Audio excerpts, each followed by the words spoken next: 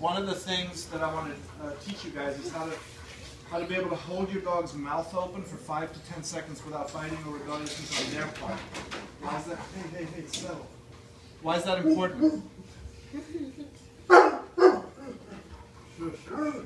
Messing up my show.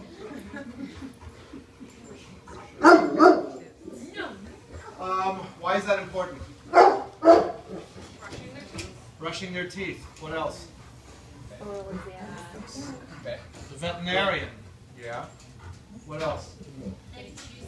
Getting something out of their mouth. Getting something out of their mouth. That's the main event right there. By the way, I always mention this. I don't know if I've mentioned it in here. In terms of getting stuff out of the dog's mouth, I don't know if you all have mushrooms in your backyard. There's two things that will kill your dog very quickly, and I've had lots of direct personal experience with this over the last few years. Mushrooms, it's more predominant in Marin, obviously, but every year 2 or 3 of my clients lose their puppies to mushrooms, and if your dog gets a mushroom, they'll probably die. So just be aware of that. I had one of my clients over just now in Marin. They had a 6-month-old golden, got into mushrooms, and the dog just made it, but it cost him $11K. So, so that's one thing. And then xylitol gum, or anything with xylitol. Do you guys know what xylitol is? Yeah. It's this artificial sweetener. It will kill your dog like that, okay? And there's nothing you can do. If they get it, they're gone. So one stick will kill a 100-pound Labrador. So how do I know? Okay. So how do you keep them from picking up everything off the street? Like this little guy likes to eat everything. You should teach them a good off command and then start using it, and also with the little older dogs, you can maybe use a training collar.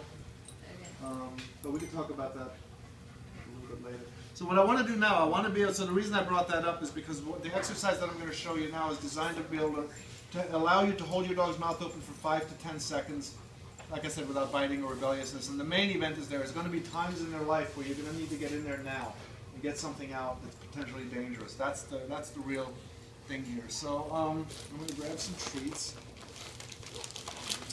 Maybe I use your little guy as a demo dog here. Hang on for 1 second.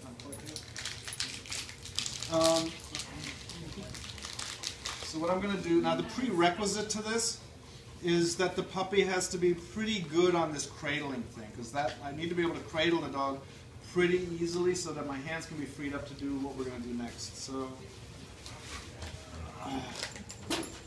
let's see what happens. All right, let me see. Hey, buddy. Come here.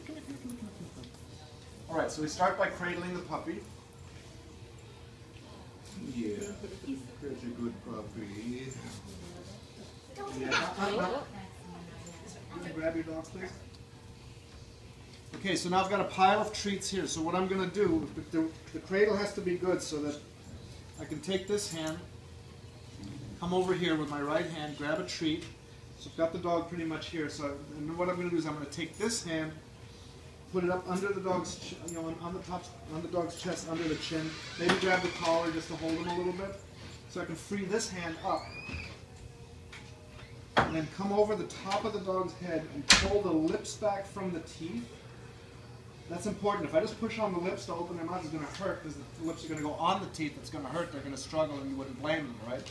So you pull the lips back from the teeth, slip your fingers in right behind the canines, and then use this hand, open their mouth a little bit, drop the treat, and say, open.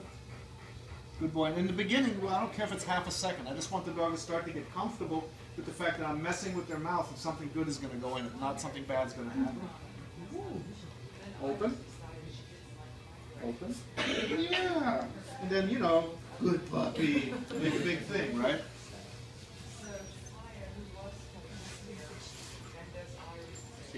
Open. Open.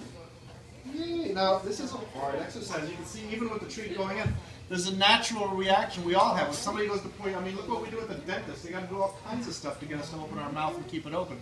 Seinfeld on the little monitor, nature noises in your headphones, and whatever. Laughing gas, right? It's a very, nature has built in a pretty strong reaction to having your mouth cranked open, right? So, we have to overcome that a little bit. Open.